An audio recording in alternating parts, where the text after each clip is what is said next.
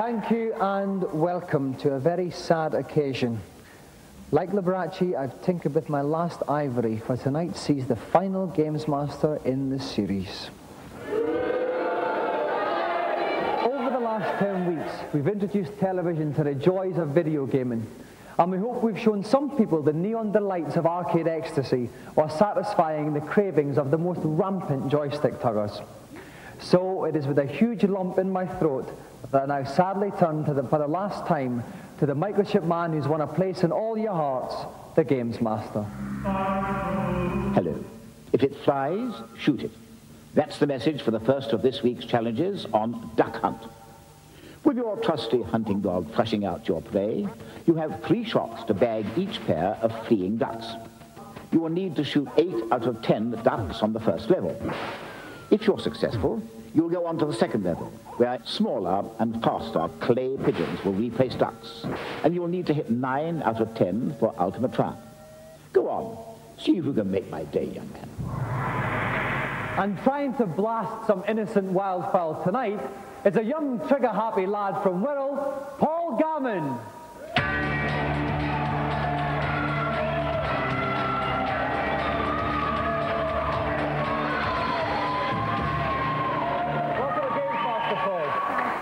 Now, Paul, Duck Hunt is a game that most people will have on the Nintendo, so this is your big chance to show everybody how to play it. How do you feel? You confident? No. Well, if you'd like to take your pistol in your hand, get in position and we'll get ready to start. Here again is Jazz Rignall from Mean Machine and CNVG. Jazz, Duck Hunt, what a game. Well, it's nearly as old as the Challenger, but it's fun and that's what counts. Now, any initial hints you could give for this splendid game? Well, apart from moving the gun right next to the screen so you can't miss, that's about it, I think. Okay, well, I'm sure our challenger will bear that in mind. Are you ready, Paul? Then off you go. He was lucky there's 3 shots at 2. Nice solid start, though, 2 out of 2. And he's got the first one. Oh, another 2 out of 2. This boy is smoking now, Jazz. You better watch out that confidence goes to his head. And... 6 out of 6. This boy is on fire here. 7. 8. Dead-eye shooting. Safely through to the final round. He's just going to knock off these other couple of ducks just to show his prowess. And we'll just miss it. 9 out of 10, though. Excellent scoring. Now we go on to the final round. Okay, so off Paul goes. He's looking for 9 out of 10 here, Jazz, on the clay pigeons. 1 gone. Oh, he's got to hit everything now. Now this is tricky because although they go in a straight line, they don't hang about as long as the duck, so he's got to be fairly quick. Oh! That was very close. He's being a bit itchy on the trigger finger. He's not following them through. Oh! This is it. He's got 7 out of 8, these 2 to get the golden joystick. He's got 1. He's got nice.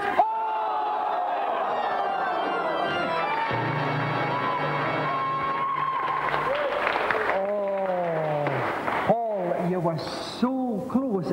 Jazz Rignall is in tears in the commentary box. That's how close you were. Talk me through what happened in the end. Just got trigger happy. Yeah, you did a bit. But have you enjoyed yourself anyway? Yeah. Well, we've all certainly enjoyed it here. So that's something to take back to Wirral. Thank you very much, Paul. Okay, yeah. Thanks.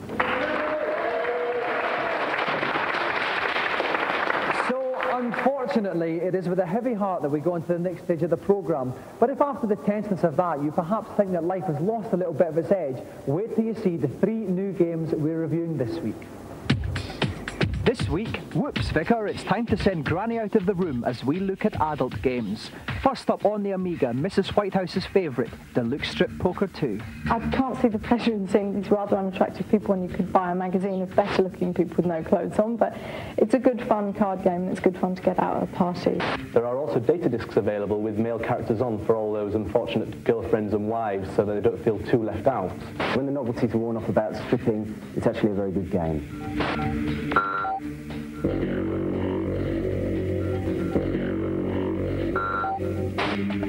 Next up, also on the Amiga, inscrutable oriental puzzles with an attempt at titillation in Geisha. teasingly titled, but actually a little bit tame at the end of the day. You're going to be fidgeting whether you've bought it as an adventure game or as a piece of adult entertainment. It just doesn't really deliver. It's a fun game, a bit long and drawn out really to be commercially viable.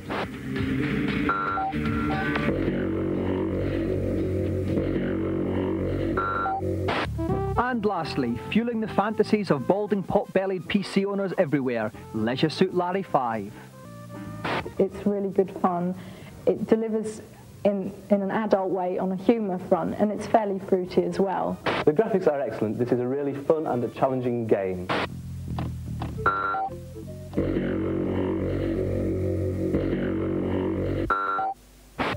Now for this week's feature, which sees the second part of our look at the new Whopper consoles.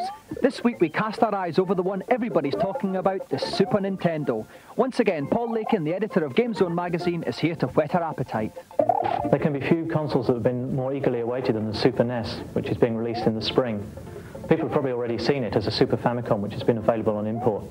It's a really exciting machine with a colour palette of about over 32,000 colours and 4-layer screens which make for some impressive 3D graphics, 3D appearing graphics.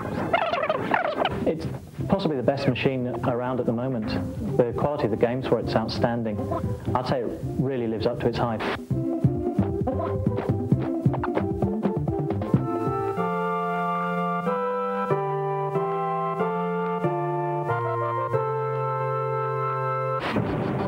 If you'd like more information about anything in the programme, you can call the GamesMaster Club. We'll give you the number at the end of the show.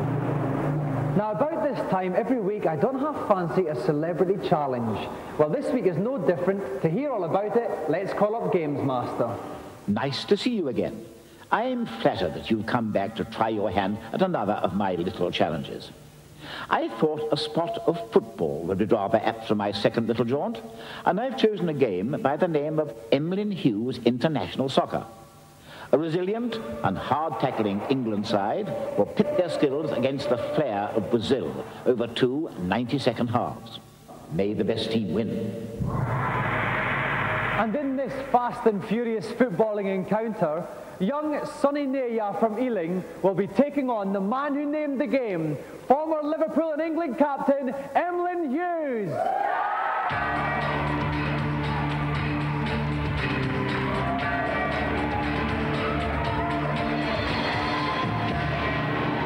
Welcome, Sonny. Now, Emlyn, welcome. Now, this is your game. You must be the pre-match favourite. Well, I think I'm favourite in the bookies' eyes, but I hope that the referee abandons it with all this fog about, because that's my only chance, I think. Now, Sonny, how do you think you'll handle yourself against Crazy Horse himself? Well, I think I play a lot of computer games at home, so I think I could do it. Okay, well, my money's on you for this game, Sonny, I think. If you'd like to take your seats in the GamesMaster Stadium, we'll get ready for kick-off. And keeping me warm and snug in the GamesMaster dugout is our very own expert, Dave Perry. Dave, welcome. Hi. Now, Dave, what general tips can you give to our players for this particular game? Well, with most football simulations, the most important thing is mastering the tackling early on. And not being afraid to take the goalie on, I think, is important in this game. Okay, are our two competitors ready? Okay. Then, Emlyn, kick off. And the players come onto the pitch. It's Emlyn in the white shirts playing England, playing from left to right. Sonny in the famous green and gold shirts of Brazil, playing right to left. Dave, how do you see this match going? Well, the Brazilian side are usually a little bit faster than England early on, but England have the stamina and usually better tacklers. So I must admit, I do fancy Sonny for this game. Okay, Brazil have got the ball, and he's weaving down the pitch. Sonny is, he's bucking and weaving, he's making mincemeat out of the English midfielder. Coming down the edge of the ball, he's dribbling around there. He's going to go all the way, I think. Oh, he's dispossessed by the English defence. That must have been Emlyn, though, I think, at the back. Yeah, in an English shirt. And it looks like it's Brian Robson who's up there. Right? And Brazil have got it again. Oh, and a nasty foul there by Emlyn Hughes. Emlyn's playing a little bit hard here, I think. Snuffing out the Brazilian skill early on. Oh, it's a lovely ball up in the box. Brazil have got it. And they take it up there. We're going to see a shot. He's taking it across. Oh!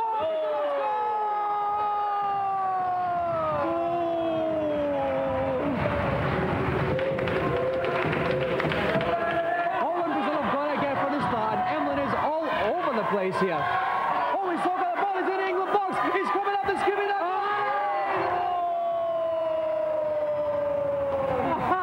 No! defining factor of this game so far. Watch it, mate.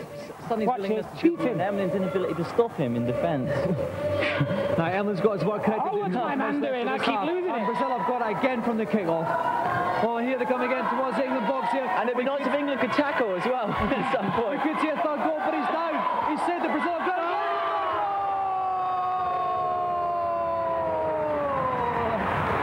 I hold my hands up, I'm defeated. It really does only seem to be one team in this, doesn't it? So how can Emlyn get back in this game? How can he try some long passes? What does he have to do on the joystick? I would say, yeah, for the long shot, he wants to get a bit of pace on his player, pull back on the joystick with the fire button in and let go and really hammer some at that Brazilian goal. Get some rebounds in there. Okay, but here's Brazil in the England box again. It could be a fourth. Oh! But no, Brazil have got it again. It's still dangerous. It's not over yet. But England get it out of the box, but Brazil take it again. Oh! So close up, but it's not over yet. Brazil gets it. And the keeper saves it. Brazil have got it again. I can't get all the defense is nowhere. The keeper's challenging him to actually have a go, isn't he? Brazil have got it. It's a very crowded penalty area there. And no, England have got it. They've given away again. Very tense moment. And England get the ball away here. It's congested in that goal mouth, And isn't it's it? half-time. Oh, they've all gone. And the half-time score is England 0, Brazil 3. So what a breathtaking game we have here. Young Sonny from Ealing has already stuck 3 goals past Emlyn Hughes, and it's only half-time. Will Emlyn claw his way back? Join us after the break.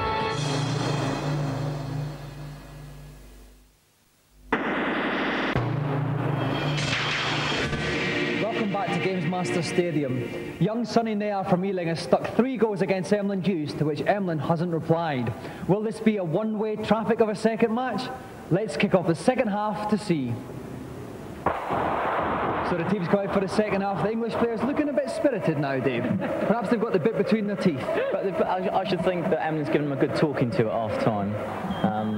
They certainly can't do much worse than they did in the certainly first can't. half. And Brazil have started again as they mean to go on. And he takes it up into the box. Could this be another Brazilian goal, which would surely put the game beyond doubt? But no! Oh my God, he's gone the wrong way! No. It could be, oh my word! Footballing suicide there from the England centre back. I think England were told to score in the second half, but nobody told them they changed ends. Oh, but they picked it up. Oh no, Brazilians take it back. Oh, what a lovely sliding tackle, but it's not quite good enough. Oh my word! Is it a going to be a penalty? Yes! Oh, and it's a penalty to Brazil.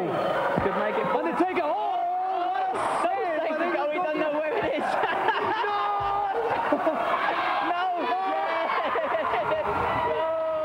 My word!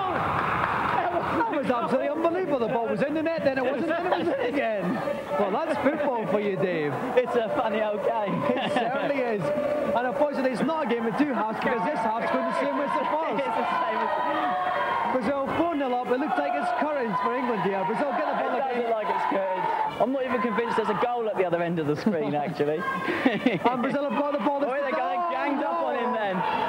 They were determined for that one. I don't think we've seen one pass in the game from England. We haven't seen a pass from either team, I don't think. It's been a purely dribbly game. Oh, Brazil have got the ball. It could be another one. What a save by the goalie. No, but it's not yet. It could be. Oh,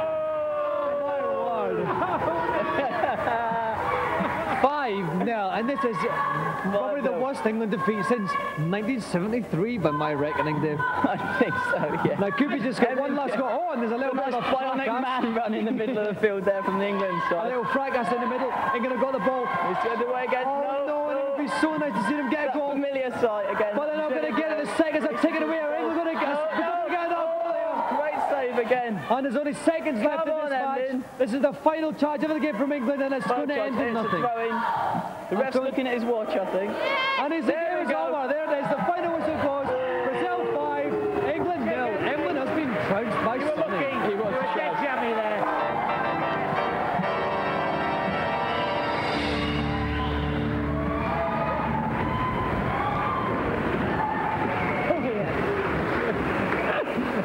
Emlyn, commiserations, Emlyn. Some nice charging runs up the middle, but you couldn't get the ball in the back of the net. Couldn't get the ball in the net. They were too good for me, Brazil, and especially this little lad. He had a brilliant match. You did, Sonny. 5-0, bit of a trouncing against Emlyn. How do you think you won?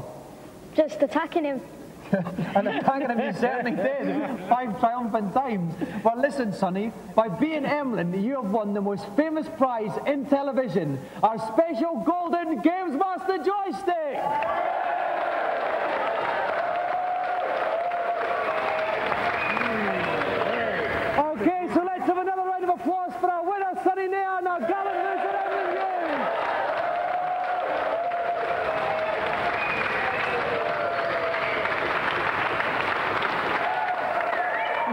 I take a little breather after that hectic encounter, let's find out the latest tips and cheats in GamesMaster's consultation zone.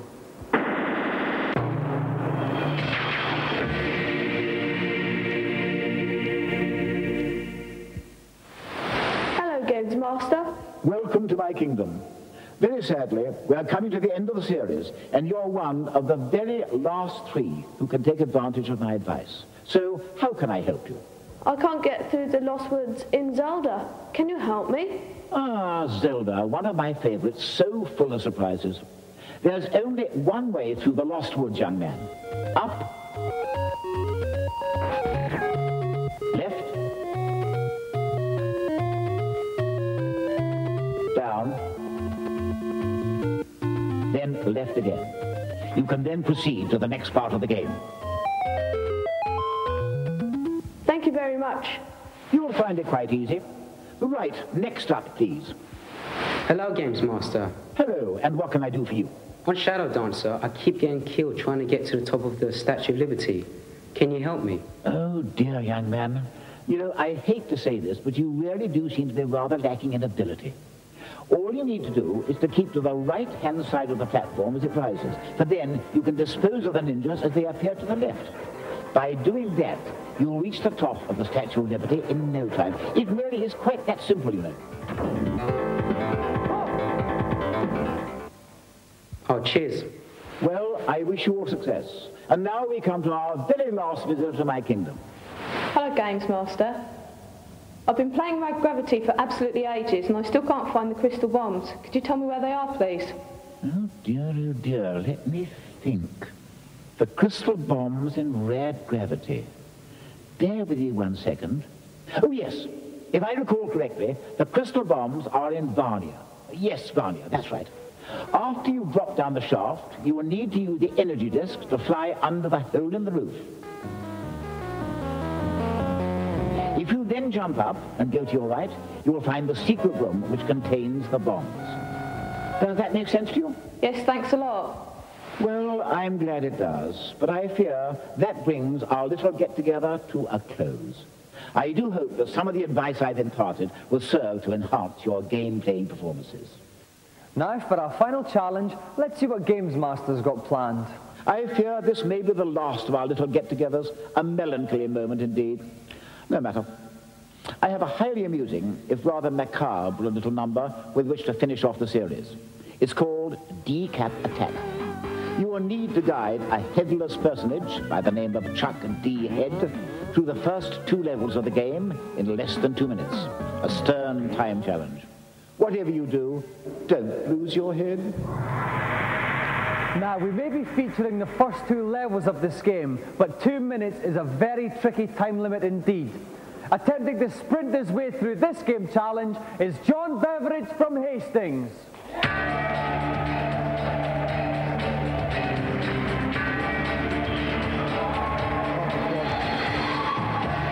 John, this is a very tough game. How long have you been practicing? I've had the game about a week, so I've had quite a bit of practice. Right, that's right. I hear you're a bit of an expert, but it's a very tough time challenge, 2 minutes. Are you confident? Yeah, I am. Okay, that's good to see. If you'd like to sit down, get your joystick in your hand, and we'll get ready to play. Okay. And helping to keep me moist and fluffy in the pulpit tonight is Neil West from Sega Power. Welcome back, Neil. Hi, Dominic. Now, any tips you can give John for the game? Well, you didn't underestimate it when you said that 2 minutes was very, very tough. There's lots of things to pick up, but the one thing he's got to make sure he gets is the head. He can then pick that up and chuck it at his enemies. Right. Very useful indeed. Okay then, John, are you ready? Then your 2 minutes begin now. Off he goes. Yeah, he did the right thing. He went straight to the statue, smashed it open and got himself his extra head. And now he can throw that at his enemies, and that's why it's called Chuck D. Head. That's why. Sega joke number 1. Okay, well, he's zooming through these levels incredibly fast. He's jumping over a lot of them. Is that quicker? Yeah, that's the best idea.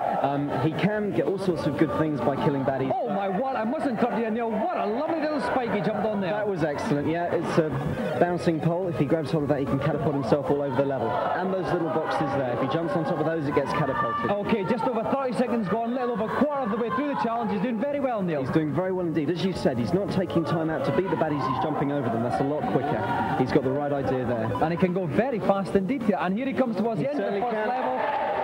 way through the challenge. No problem. And that's 50 seconds gone, but it's going to take a bit of time to change over, leaving himself just That's over right. a minute, Neil. Can he do it? Yes, he can. He hasn't taken a hit. He's still got his head and everything's going great. As long as he keeps this up, he should just do it.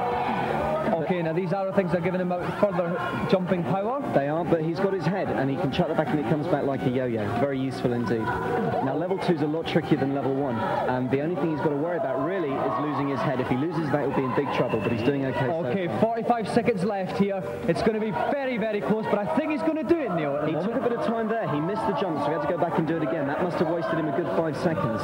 Right, well, he's got just over 30 seconds left here. I see he jumped on a skull there to get up. And oh, no, he's been hit once and he's lost his head. He's lost his head. That's going to be a big problem. He now can't afford to take any hits whatsoever, and it's also going to find it a lot tougher killing the baddies. And he's punching through those blocks. These arrows are shooting him up there. 20 seconds left here. He's shooting up those walls again. That bouncing through the blocks was very clever. That was a very neat shortcut. He's going to make it. And he just done it, yes! With 12 seconds left, John has completed the challenge. We have a winner. Well done, John. Now, John, you haired through those levels here, but you came a little bit unstuck in the second one. You took a hit, you lost your head. Were you worried at all? No, not really. I knew I was near the end, so. Right, and you did it with 12 seconds to spare. It was incredibly good. And as a result of this, being one of our games playing champions, you win the prize that cannot be priced, our golden GamesMaster joystick. And a round of applause again for our champion, John Beverly. And tragically, that brings GamesMaster to a final close. So for the last time, I slip on my smoking jacket and take a melancholy mug of rosehip. And I can only wish that one day we'll resume our blossoming relationship. Good night.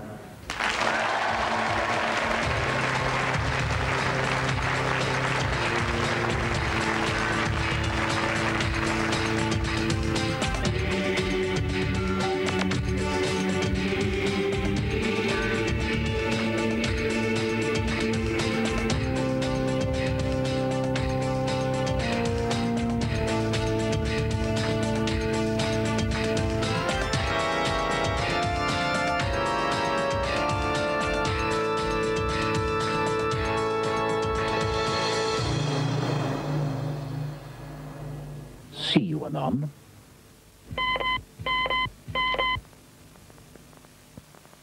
Now for those details about the GamesMaster Club. We have free t-shirts, new competitions and posters with information about the show. The number to call, and please dial carefully, is 0891 600 123. Calls are charged at 36 pence a minute off-peak and 48 pence at all other times. If you're under 18, please ask permission before making the call.